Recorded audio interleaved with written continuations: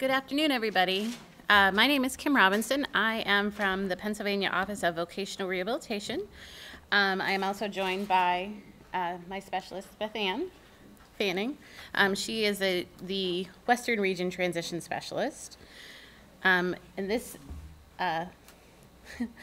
this presentation is the second half of OVR Transition Services. In this training, we're going to cover Section 511, Supported Employment and Post-Secondary Services.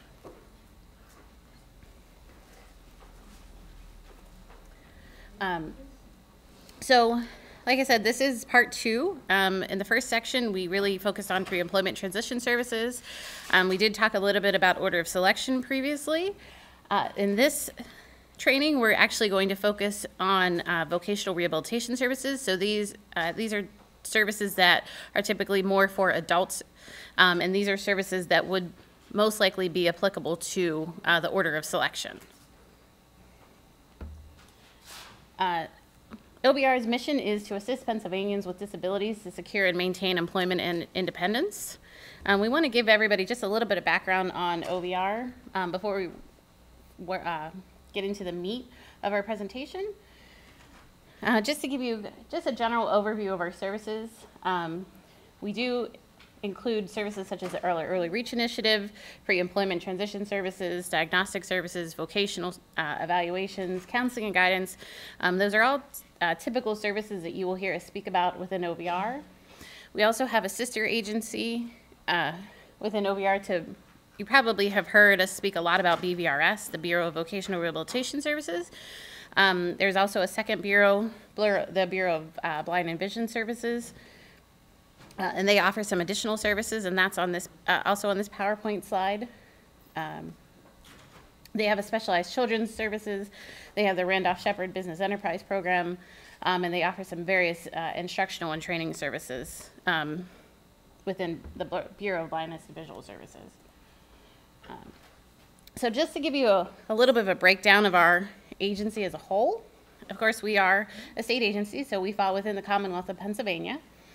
We are part of the Department of Labor and Industry, and then, like I said, you probably most likely have heard us speak a lot about the Bureau of Vocational Rehabilitation Services, but in fact, there are 4 bureaus within OVR. We, of course, have BVRS, we have the Bureau of Blindness and Visual Services, we have the Hiram G. Andrews Center, and we also have our Bureau of Central Operations. We actually represent the Bureau of Central Operations, the transition specialist and myself. Oh, I skipped a slide, I'm sorry. Skipped 2 slides, I think. No. So within each district office, there is a makeup of a district administrator and there's an assistant district administrator. Each office does employ clerical support staff as well as supervisors. Within BVRS, there, of course, are vocational rehabilitation counselors. We also have business service representatives and early reach coordinators. Within BVS, there are VR counselors as well. And then within BVS, there are vocational rehabilitation therapists, orientation and mobility specialists, and social workers. Just to give you an idea of where our offices are located throughout the state, we do have 15 district offices that represent BVRS, and we have 6 BBVS offices. Those BBVS offices are, in fact, co-located within the same location as the BVRS offices, as well as our Hiram G. Andrews Center and our Bureau of Central Operations.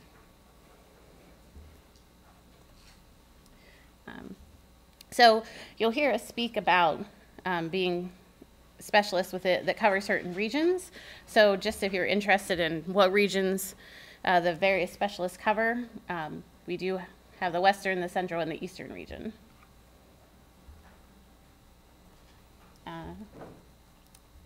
Like I said, my name is Kim Robinson. This is my email address, and Beth Ann Fanning is also joining me. Her email address is up here as well if you would like to get in touch with us.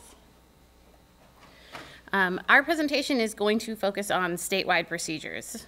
Some of our other presentations, they would have mentioned that they were talking about local programs or statewide programs. We want you to be aware that as we talk, these are services and programs that would be available across the state. So we're going to talk about Section 511 first of the Workforce Innovation and Opportunity Act.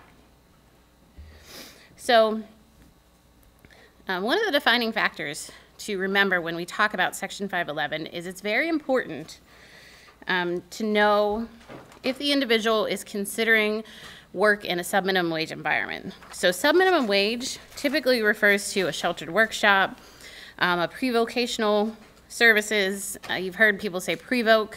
It also could possibly include things like service contracts, such as Ability One. It's any of those services where the person is being paid below minimum wage. So it's a very important distinction to remember. Sub-minimum wage is really the defining factor in whether or not a person is going to be expected to apply for VR services. Being an employment-first state, we are obviously trying to emphasize employment. And when we say employment, we're talking about at least minimum wage employment. So that sub-minimum wage really is, like I said, it's that defining factor in a lot of the decisions about whether or not an individual should be referred to OVR. So specifically, Section 511 requires that OVR, state and local education agencies, and the state and local agencies work to must ensure that individuals with disabilities, especially youth with disabilities, remember that, it's also age is also a very important and determining factor when we talk about sub-minimum wage in Section 511.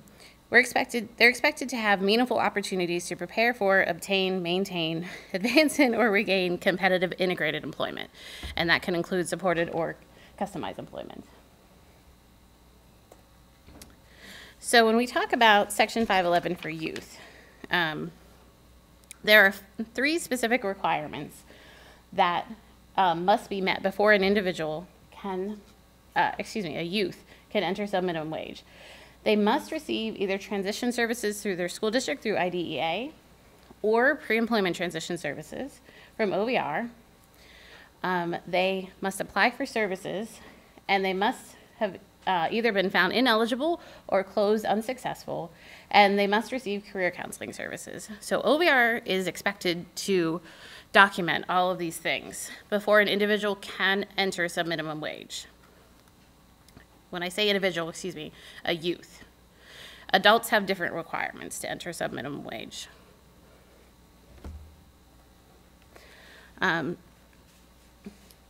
Once an individual is within a program that pays sub-minimum wage, there are still requirements that they have to fulfill. There are two specialists within OVR that provide career information sessions to all persons in Pennsylvania that are employed below that minimum wage, and it has to be done at least once a year. Again, employment first, we're really working to promote competitive integrated employment and inform individuals about the different services that they could potentially receive through OVR. So what's the point of all of this? What are we trying to accomplish with Section 511? Why are we devoting these resources? So by having youth apply for OVR services and receive that career counseling, we're hoping that youth are having the opportunity to explore employment prior to being exposed to that sub-minimum wage environment or a sheltered employment. We're working to promote competitive integrated employment as the most important, as the first choice. And we're trying to stem that flow of students that are going directly from high school to a sheltered employment. And of course, we're reminding them that they have choices.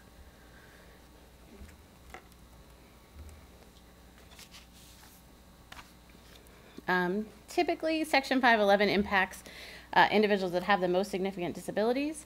It typically impacts individuals that have intellectual disabilities or autism most frequently.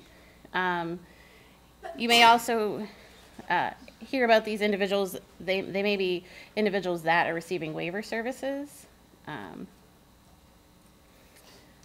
they may be saying things like, I want to make more money. Those are, when you're hearing things like that, those are typically, those are things that we're looking for, that those individuals might be interested in doing something else that pays minimum wage. So we're going to get into a little more of the details about some of the different services that have taken effect under WIOA. We did a presentation earlier today about discovering customized employment. We also have revamped our supported employment policy. And we're also collaborating extensively with our Office of Developmental Programs.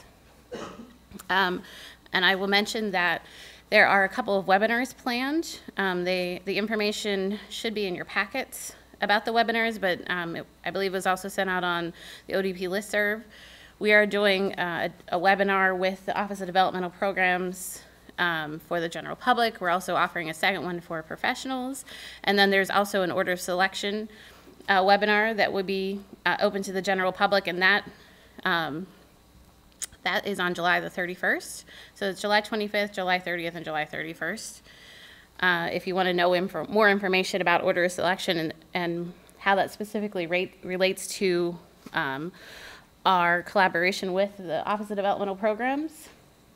There was an addendum that was sent out to the original joint bulletin that was released in the winter. There was an addendum that was just signed and released about 2 weeks ago, and that will be covered within those webinars. We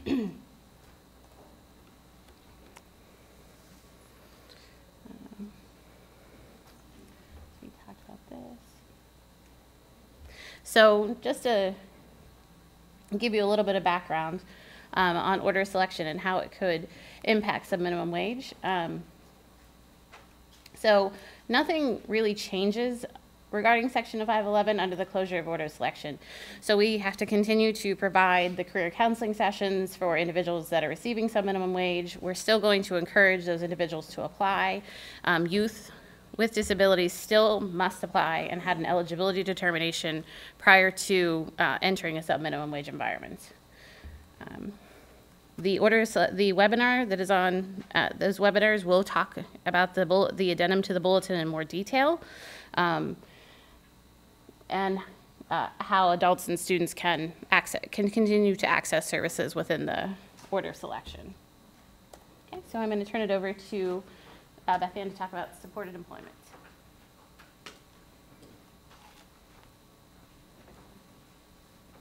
Hi. How many of you are supported employment providers for OVR? I'm just curious if we have. Okay. So one of the last slides, the next last slide with the 511 asked the question of how OVR was going to serve individuals who might be interested in employment instead of sub-minimum wage. And so part of what OVR did recently was expanded our supported employment services. A year ago, July 1st, we rolled out a new supported employment policy and procedure, and we added some services to that. Now, under our umbrella policy, we have community-based work assessment, non-performance-based supported employment, performance-based supported employment, and discovery and customized employment. Some key components to OVR's supported employment is that they are services individualized to those with the most significant disabilities who require intensive one-on-one supports or on-site supports. There's a focus on competitive integrated employment, so that's employment that's at minimum wage or better, and integrated in that an individual gets to work with coworkers who may have disabilities, but also coworkers without disabilities. And then there's a focus on intensive and ongoing supports.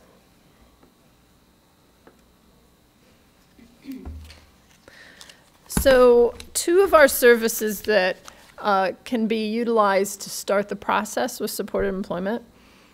Our community-based work assessment, this was a service that we had prior to the new policy and we continue to have. I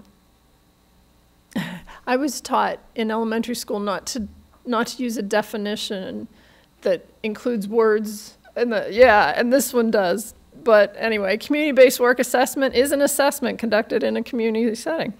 And the purpose of it is to help a customer learn about his or her abilities, but also to determine if competitive integrated employment is an appropriate vocational goal. We also have a service called the SE Support Plan, and that's where the provider, this covers the intake that our providers do with our customers, as well as having them look at all the information that's already available about that individual, perhaps evaluations or assessments that have been done, and that information helps determine what direction we go with supported employment services, or even if we do supported employment at all. Some new services that we added, so we've only had these for a year now. They're called non-performance-based, but that is just to contrast it with our performance-based supported employment, which where we're looking at certain milestones in payment points. So these tend to be either more sporadic or off-site. For example, job mentoring. This is for customers who may not need coaching to learn the job skills or to perform the job skills, but they need a lot of support off-site just to get there and do what they need to do to prepare to apply for a job and to adjust initially, but they don't need the coach necessarily with them on site. Another service is job retention, and this is for our customers who are currently working and need some support to maybe relearn job tasks, or maybe there's been a change in supervision and they have to adjust to a new supervisor. So they just need a little bit of support to deal with job changes. This is a service where, not exclusively, but we would use this if someone already had our performance-based supported employment and just needed a little help to adjust to something new. Intermittent supported employment services. This is short-term sporadic assistance, and this is used more in cases where maybe we didn't go down the road of supported employment. We're providing other VR services. The person gets a job, but we realize they need some coaching just to keep from losing a job, basically.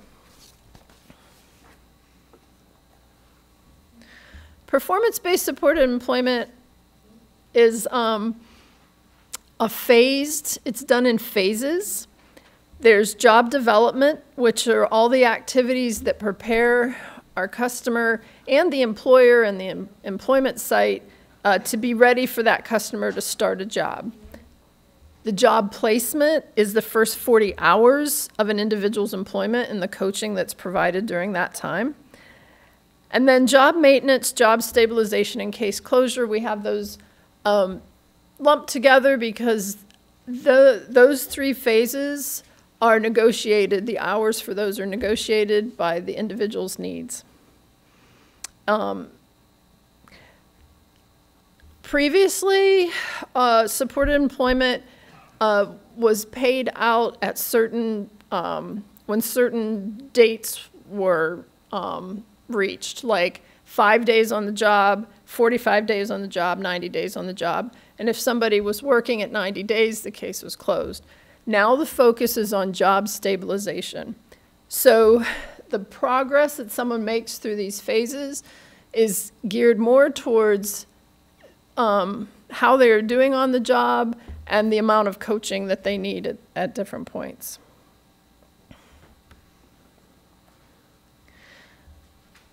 OVR now has discovering customized employment. We had it as a pilot, and it was rolled out in phases. Now it falls under our supported employment policy.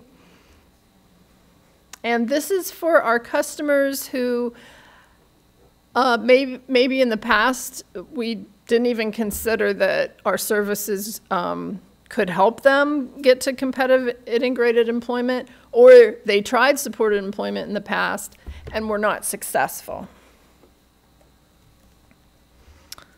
Okay.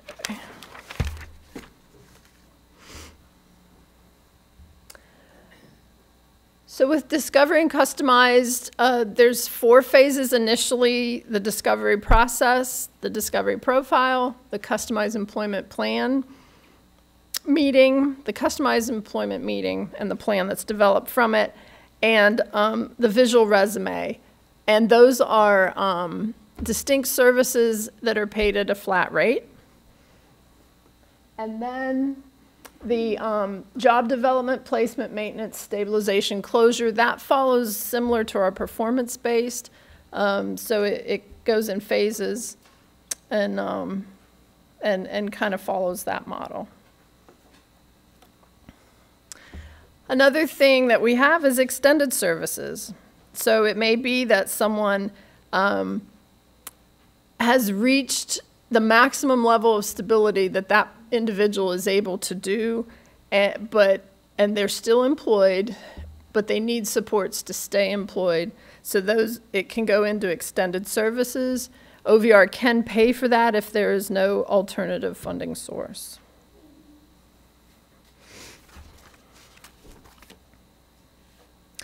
So supported employment in regards to students with disabilities, these services would come into play closer to when the student is transitioning, getting close to graduation, and they would be transitioning out of high school into regular permanent employment. Should I take questions on supported employment or just keep moving along? Do we have any questions? Did you? A student can't access, though, with the closed order selection, correct?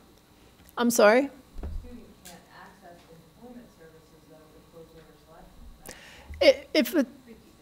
Yeah. She's asking if a student can access supported employment in the closed order of selection.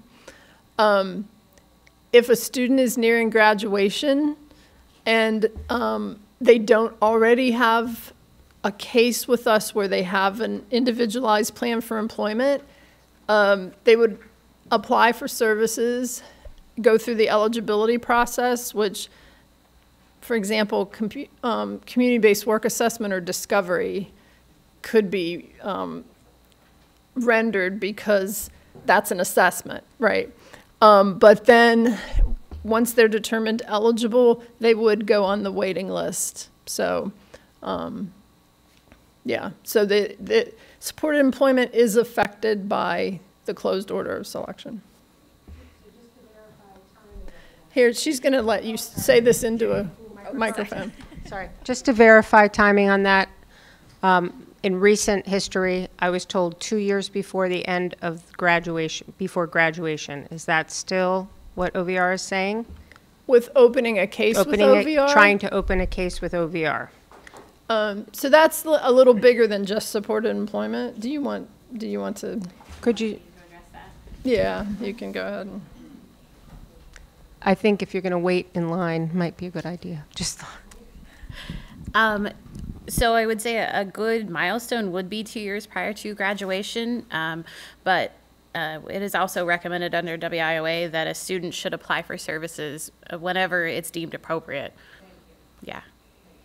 Mm-hmm. But with the closed order of selection, that's a little tricky, right? Because that will exclude you from some of the PETS services if they're determined eligible. Is that correct? Only if they are determined eligible prior to Right. receiving one of the 5 required PETS.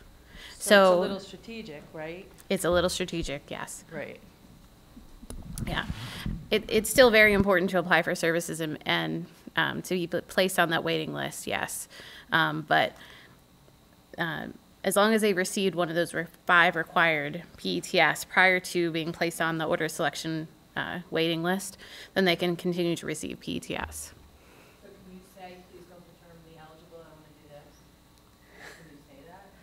I mean, you know what I mean? It's a little. It is a little tricky. Yeah, there's definitely some strategy. Yeah.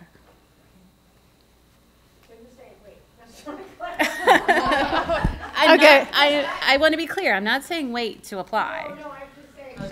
So you can go Yeah. pre-employment transition services, open a case, continue to receive pre-employment transition services. Correct. But if you do open case, then you can't receive pre-employment transition service because you're considered sort of an adult in the system. No? Well, you have if you're placed on the waiting list. In order to open it before you turn 18 or graduate. Not in order to open a case. You wanna No, use I'm the mic? I'm trying to get clarity here, and I'm somebody who I think I know a little bit, but I'm getting confused. So if you could clarify. What was that about? You have to get a PETS service. Yeah, Denise. Oh, Denise is our in-house guru on order selection.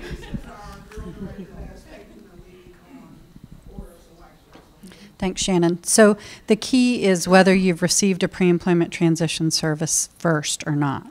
So if you've received a pre-employment transition service at any point, then you apply for OVR services. You can continue to receive the pre-employment transition service throughout your application, throughout your eligibility decision, and throughout waiting on the waiting list. If you've received that pre-employment transition service before you've applied, or even when you apply, like as you're an applicant, you could receive a pre-employment transition service. The key is it just has to have been provided by the time the eligibility decision and order of selection decision is made. So, or you can be a student who has never applied and continue to receive pre-employment transition services. I mean, they will just, if you haven't applied, you just continue to receive pre-employment transition services. As long as you never apply, then that's the second path. And the third path, the only path that gets tricky, is if a student has never received a pre-employment transition service, then applies and gets placed on a closed order, then they can't get services or pre-employment transition services. So there's actually 3 different paths. And the last path is the tricky path where if you've never received a pre-employment transition service and then you get put on the wait list, then you can't receive it. So strategically, you always want the student to touch the base prior to eligibility. You always want the student to have a pre-employment transition service, which really follows our model. I mean, because a pre-employment transition service is supposed to be your first exposure. That's your first entry into, exploration of work and OVR services and that kind of thing. So as long as that's provided, that early exposure in that pre-employment transition services, and then you apply, then there's no problem with you being on the waiting list in terms of pre-employment transition services. Of course, there's still a problem because you can't receive any individualized plan services, but you can continue to receive pre-employment transition services. And work-based learning isn't considered an individual service, but you can do it before eligibility. Yes. You have to repeat her question. If Oh, she's not so she talking said- into the mic, you have to She said work-based learning is considered an individualized service. I mean, in general, work-based learning experiences are individualized services. We have been doing them via an open case up till this point, so I would say stay tuned. We're still fine-tuning some of what's to come in October 1st when we roll out a new PETS model. So you'll hear more of that starting by the end of the month. Thank you. Sorry, I have a question. This is probably a not likely scenario, but would come up if someone is on that tricky path and then their education partner enrolls them in PETS group service.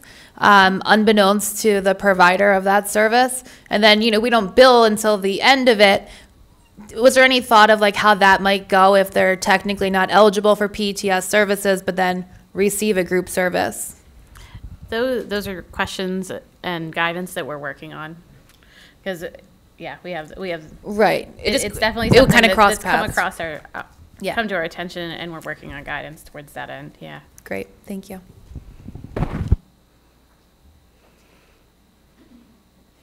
I can finish. You want to finish?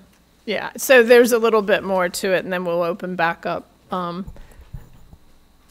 I just wanted to, I wanted to say one thing. Well, I just wanted to assure you that the federal government was the one that came up with all those little paths. We didn't think that up, because it's a little bit ridiculous. But, and the other thing I would say, you made a little bit of a comment about if someone starts the application process, can they say, hold on my eligibility?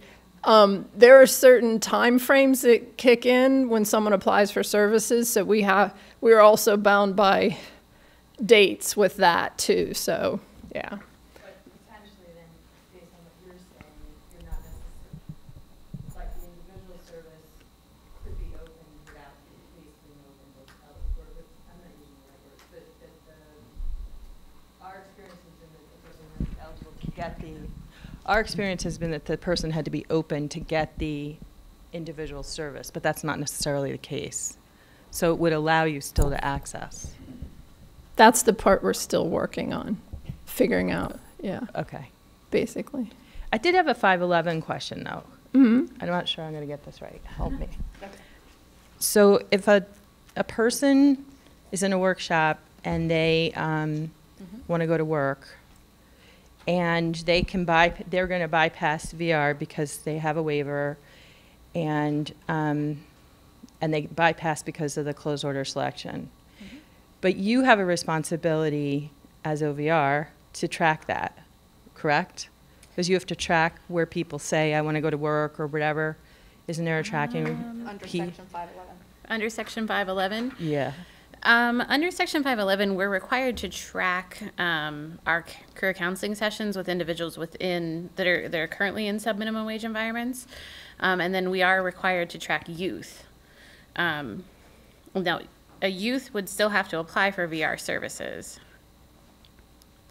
They can't bypass if they have a waiver? They can't completely bypass it. We're going to go into more detail about that with the webinar and the addendum to the bulletin. But they'll still have to apply for OVR services.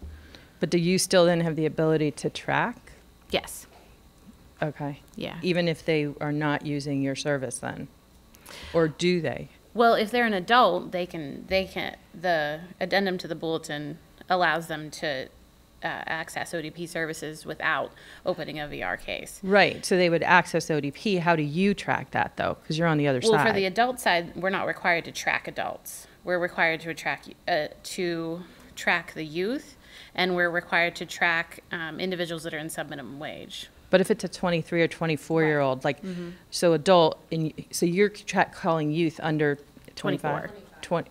Well, yeah, under 25. Yeah, 24 and younger. Right. So that person could likely have a waiver though, right? Right. So they're in ODP receiving the service. How are you tracking back? Because you have to track, you're telling me. So they're in Yeah, sheltered work. Yeah. They're in sheltered work. You do the career counseling at the subminimum wage location. And they want to go to work. Yes. And you need to track that, but because of your new agreement, they can go straight to waiver. Is that correct? Yes. Am I saying that correct, Denise? They don't necessarily use OVR, though. If they are in a sheltered workshop, they're going to have supported employment, it would be OUP supported employment. Right, but But only because of the new agreement, but OVR has a responsibility to track the success of their career counseling for individuals in subminimum wage under Section 511. We do keep track of all the individuals in the workshop. We do maintain databases of all of them in our career counseling sessions. But they're now out of the, we still, if they've been in the workshop, we have them in our database and we track that information. Does that make sense? Yeah. It's that cross-system thing. Yeah. Yeah, like I said, we are doing a webinar specific to that addendum. It's going to go into a lot more detail about that specific student population, youth population.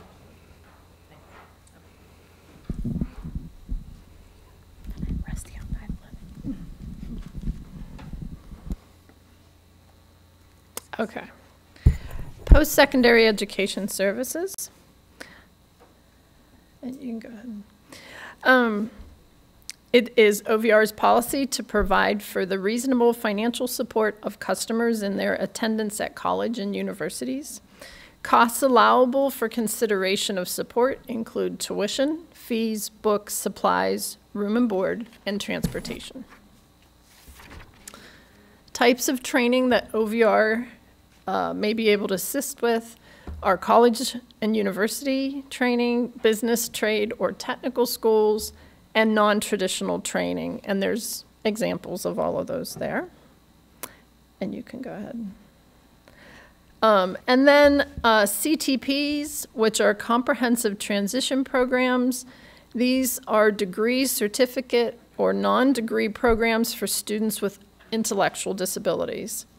They are offered by they can be offered by a college or a career school. They have to be approved by the U.S. Department of Education, and there is a website where you can go to see what programs across the country are approved by the Department of Ed. They are designed to support students with intellectual disabilities who want to continue academic, career, and independent living instruction to prepare for gainful employment. These programs offer academic advising and structured curriculum.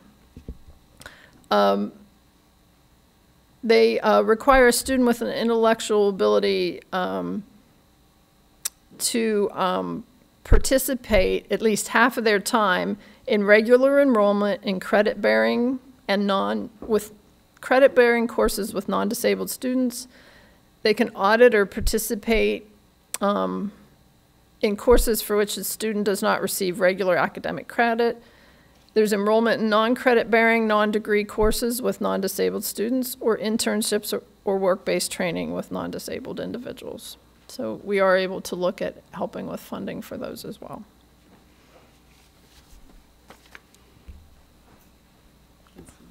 Questions? So I have a question about the impact on OVR for college funding. Is it based on the student who turns 18 or the adult who turns 18's income? Or is it like real life where family income factors into education? I just find that very challenging, just from an economic perspective, to think about how those dollars are being used when there might be families who have the resources, and like their other typical kids, they would anticipate that they have to pay for college or take loans. Kaitlin, did you want to go ahead, since that's your specialty area? So typically when we look at, we have a max amount that we can fund per semester for a student that is attending training if it's something that is agreed upon and placed on their plan for employment. And so when we look to do that calculation, we are typically looking at the FAFSA information, and that's typically filled out using the parent's income. If for some reason the parent's income is very high and it's impacted the amount, we haven't maybe reached the maximum amount, you can always talk to your counselor about what other circumstances we should consider and take into account and do waivers. There's always that option. So definitely talk to your counselors about what's going on if we don't hit that maximum. Are there other questions about any of the topics that we covered?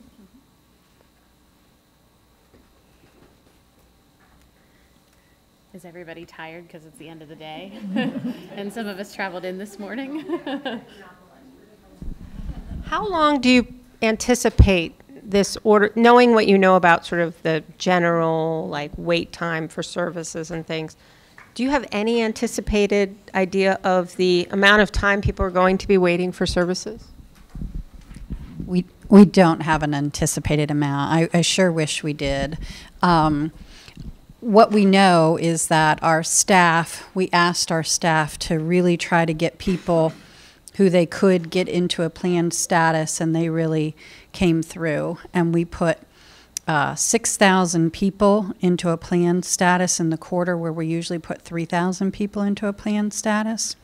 So what we know is that we're faced right away with double the amount of people who we have to serve than we would normally serve in a quarter. So that's probably going to delay us opening the order of selection by a bit. But there are too many factors for us to even estimate at this point. I mean, we sure are hopeful that we're going to receive some reallocation dollars from the Rehabilitation Services Administration when they give those out in August. We're also really hopeful about various forms of legislation that are pending that would bring more vocational rehabilitation monies into programs like ours nationally. I mean, we know that it's a national issue. We know that other states are also looking at closed orders of selection. So we're really hopeful that some of those efforts will result in additional funds being allocated to the VR program, not just in Pennsylvania, but nationally. So lots of factors. It's really hard to tell. So just two more things then. Concern about people who are currently in jobs and retention, and concern about people who know they have a job. Like, I have somebody who's going to hire me right now and I need the support. What's going to happen with that? So we understand that there are definitely people who will have a difficult time during this order of selection. We did not take it lightly. Please know that we recognized in OVR that we really had no other choice but to close the order of selection. So we know that there's going to be some tough challenges. Right now in Pennsylvania, OVR has not chosen to prioritize job retention. Let me just briefly discuss that. So 4 years ago, when we developed our state plan in Pennsylvania as a result of WIOA, we chose not to prioritize job retention. And this gets a little bit in the weeds, and I'm sorry, but because it would go outside of the order of selection and anybody who needed job retention services would be able to receive them. So 4 years ago, we made that decision. Now we are looking at a plan update that needs to go into effect for July 1st, 2020, and whether we'll make that same decision or not remains a question.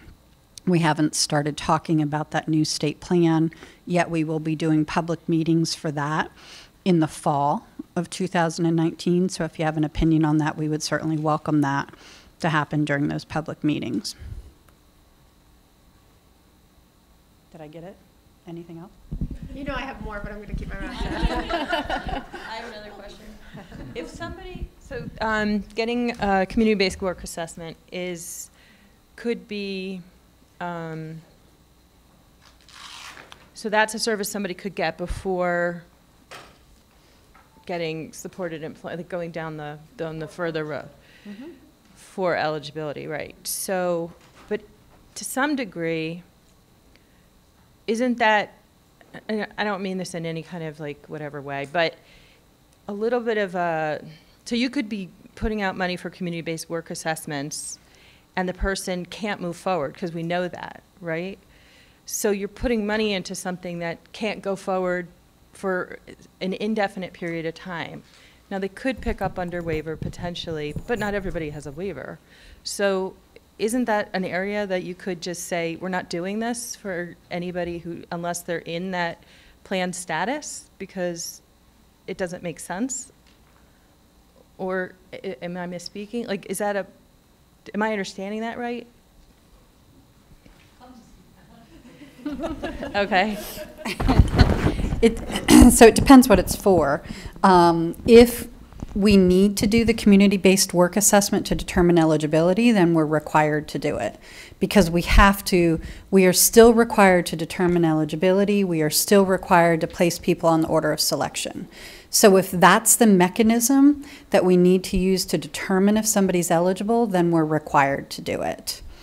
If it's just a matter of getting somebody a CBWA to determine like job goals, what their interests are, that kinds of thing, then it might not be as good an idea to do it, and we would probably not do it in those situations. But if it's to determine eligibility, we would do it.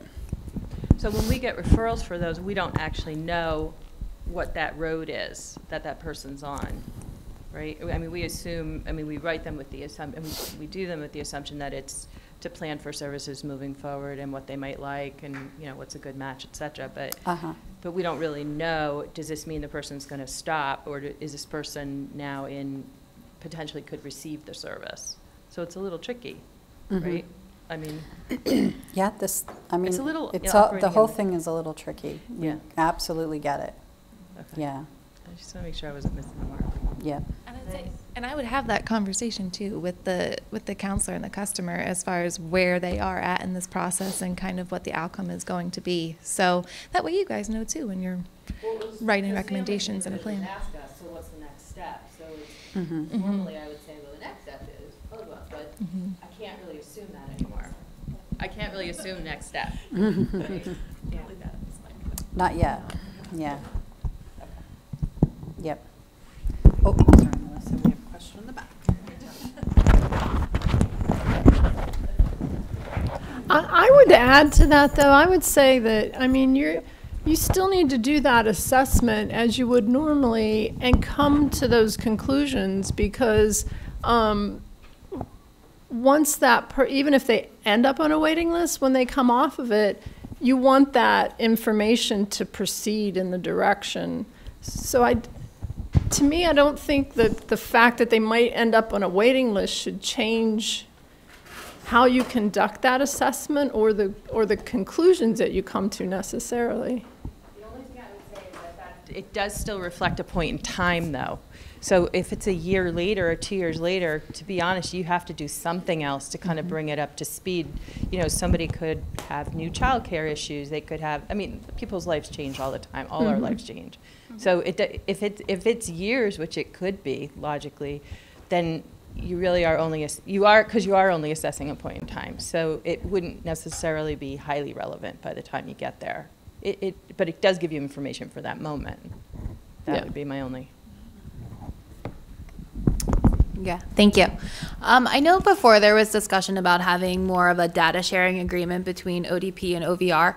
Have we gotten anywhere with that, or? Because I think that is still a barrier to knowing who has what and where their documentation lies.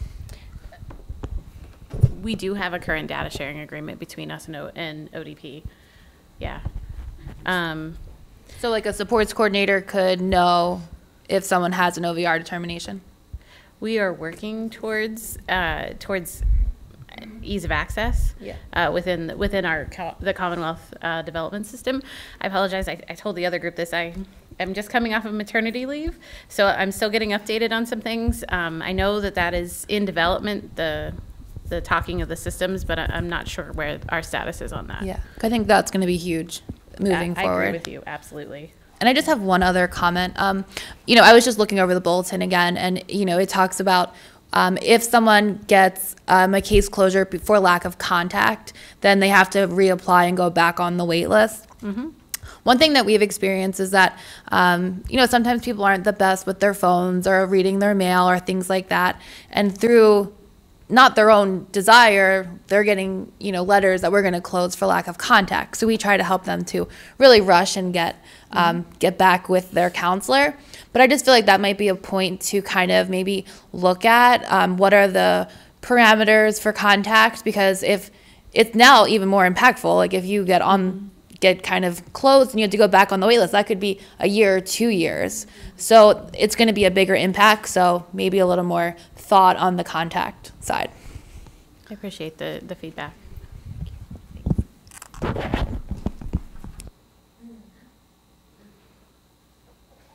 Is there anything else? How is your current staffing at OVR? Like, because that maybe, it's easy. No, it's just have you been able to fill those positions and, the complement of staff? Thank you for attending our sessions, Denise. Denise, did you want to come? No, no problem.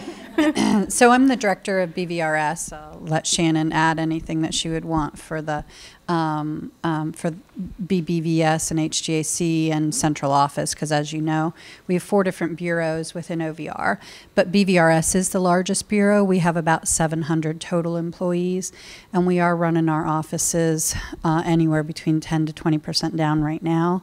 We're letting them go to 20% down. So those are some pretty significant vacancies in our offices. So we're struggling with some pretty escalating caseloads.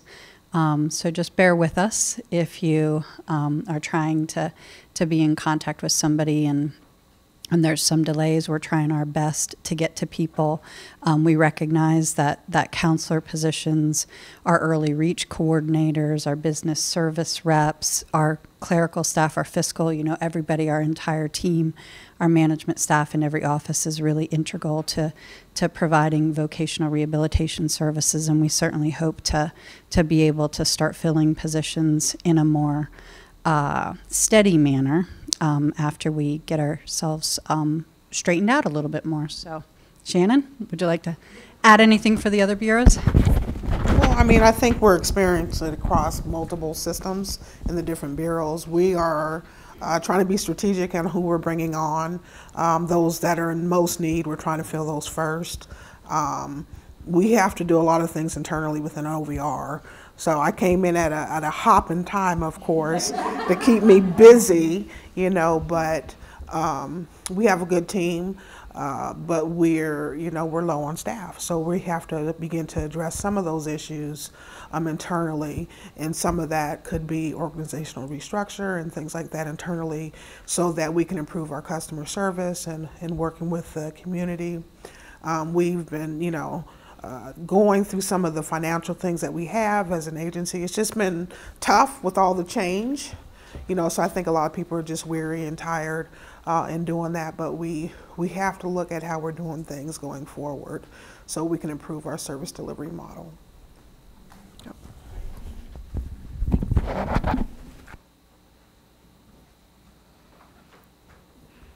All right, it is 4:35. I believe we're to end at 4:45.